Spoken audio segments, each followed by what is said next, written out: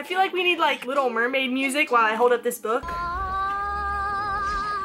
This book is The Art of Taming a Rake by Nicole Jordan. This is a romance novel. My mom got me this for Christmas. She said I would really like it because, you know, I'm a hopeless romantic and all that stuff. I don't really have a very big vocabulary. So whenever I first read this, I literally got to page 3 and I stopped. I gave up. And then I woke up the next morning and I was like, okay, we're giving this another shot. So I gave it another shot. I got used to it. I love it. This book is about a girl named Venetia. I think that's how you pronounce her name. She goes to this club, and this club is not like any other club. This club is for people that want, it's a pleasure club. Let's just say that. There, she finds a guy named Quinn. He's the Earl of Tahern.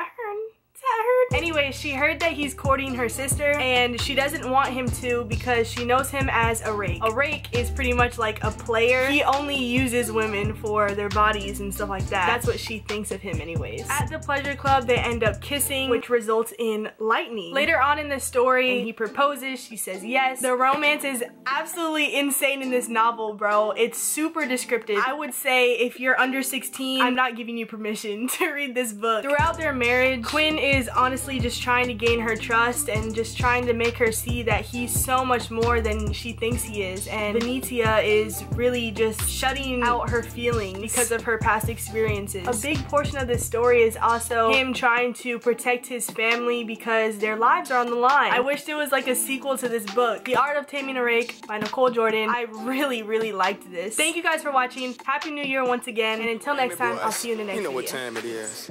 Give me the green light. Oh, yeah. Cause I'm ready to go. Let's have a good time. Let's go. What you waiting for?